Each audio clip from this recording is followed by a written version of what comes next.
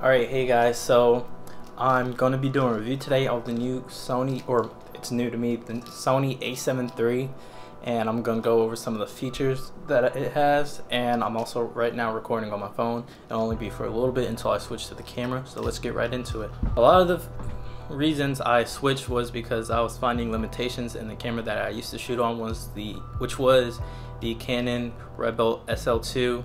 It's a really good camera, but there were some limitations that I figured upgrading a camera would be a lot more easier than dealing with those limitations. So I'm gonna go over some of the features. This camera is full frame, so as you can see, this is the sensor right there, and I'm not used to shooting on full frame, but it's very helpful in a lot of the features that it has. So bigger sensor means wider, usually wider. It's not cropped like a crop sensor. It has better depth of field, and it also has better low light and 4K 30 HDR, so it shoots at 4K, the highest frames per second being 30 in HDR, which is new since my old camera only did 1080 at 60, which is really good, but I'm not going to be really shooting in 4K that much, so I'm not going to really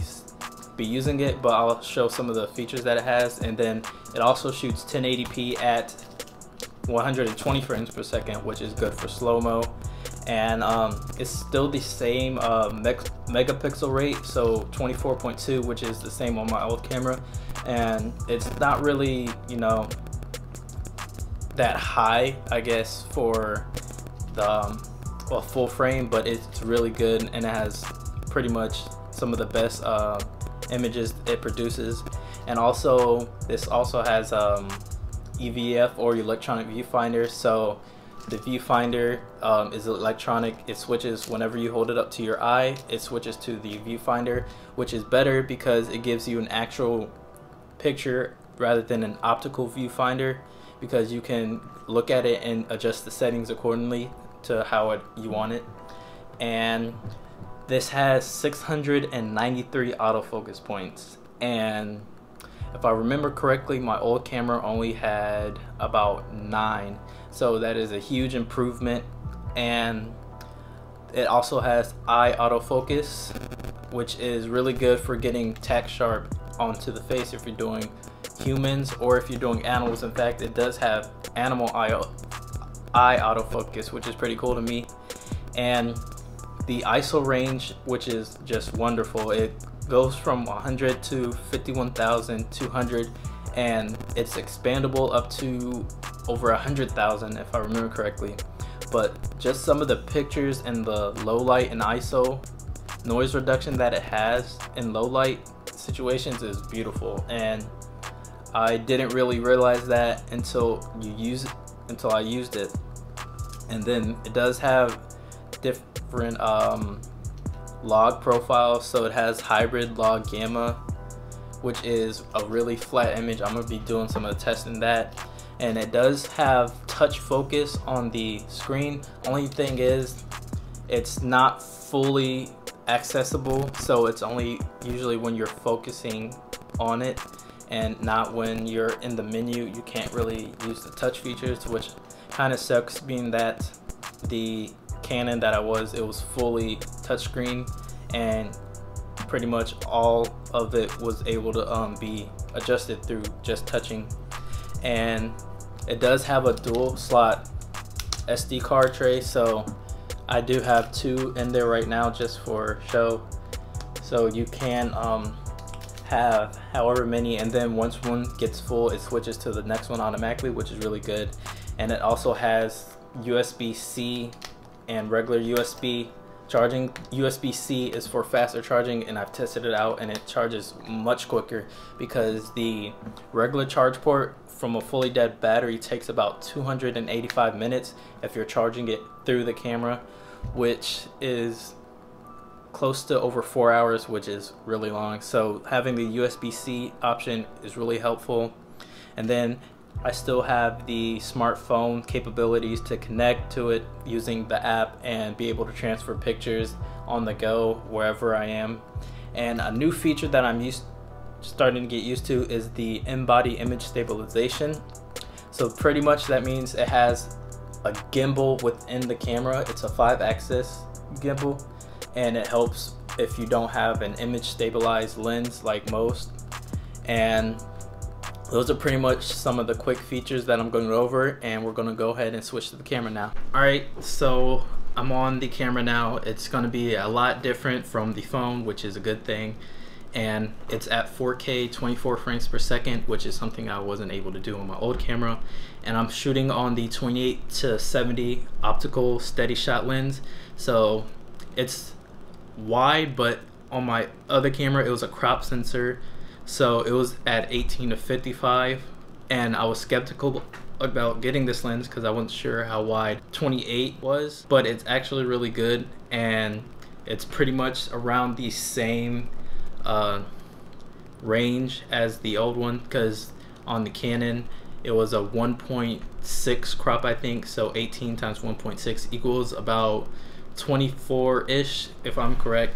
I don't know. So right now I think I'm shooting on the Cine 2 picture profile, which is kind of flat. And one thing I love about the Sony is that I'm able to fully customize the picture profile to what I like.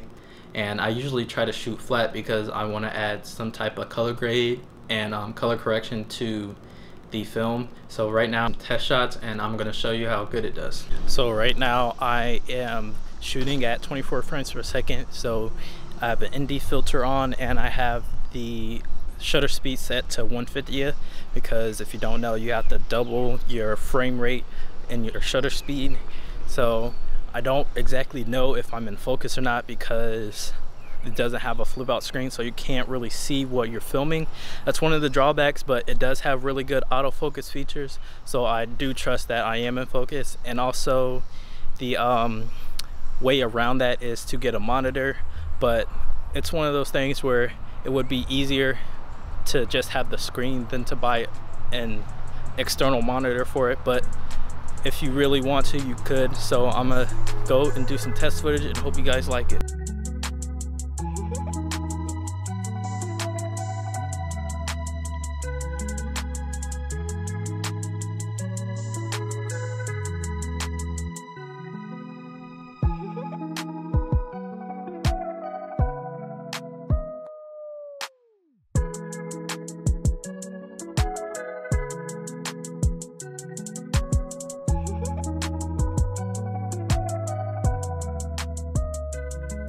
Alright, so I decided I went over all the features of the camera, so I'm gonna go over some of the drawbacks that I found that I didn't exactly like. So number one, I would say, is the screen and how it doesn't tilt, it only tilts, it doesn't flip out. And that's one problem that I've found in situations of vlogging. So I'm not able to see what I'm doing as of right now. And like I was talking earlier, how I could get an external monitor, but that's more down the road. I'm probably gonna have to invest into one since I do have this. And number two is the limited touch capability. So you're really only able to use touch to autofocus. So on the screen, you're not able to use it in the menu screen or in the playback screen, so you're not able to swipe through, which would be very helpful and would be a lot easier to navigate through the system. And I feel that's something they could implement in a maybe firmware update. I'm not sure exactly how that works, but I'm pretty sure they can do it. And my third and final gripe that I have with this camera is that it's hard to switch between recording formats, because you have to go into the menu system and do so. As in, with my old camera, I could do it while I was on the home screen and didn't have to go into the menu. I could just go and touch and select the recording format, whether it been 1080-60, 1080-24, 30, 720, whatever. So that's one gripe that I have, that you have to go into the menu system and scroll through the different pages and find it. And I feel they have the capability to implement that feature, as you can switch between RAW and JPEG files on the if you implement it into your custom buttons, because they have 4 custom buttons that you're able to select what features you want to have on those select buttons. And you're able to implement it onto one of them that you can switch between RAW plus JPEG, or just JPEG. And I think they'll be able to implement that in a later firmware update if that's possible. I'm not exactly sure, but I feel they can do that. So I decided I'm gonna end the video outside. So if you guys enjoyed the review, be sure to subscribe, follow me on social media, like the video, share, and all that good stuff, and I'll catch you guys later.